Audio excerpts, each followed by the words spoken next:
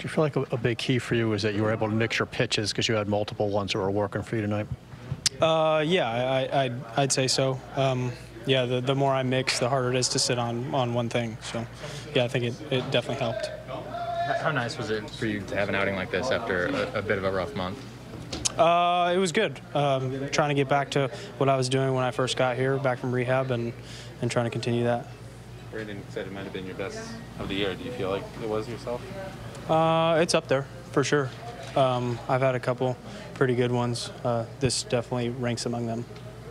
How cool is it to see CNL Felix come out after, what you guys dealt with in the trade deadline and come out and kind of just keep things going in the bullpen? Yeah, I mean, we lost a couple good pieces. I mean, Trey and Lopi. But, I mean, they're here to pick up slack. And, I mean, our bullpen's been really good throughout the whole year.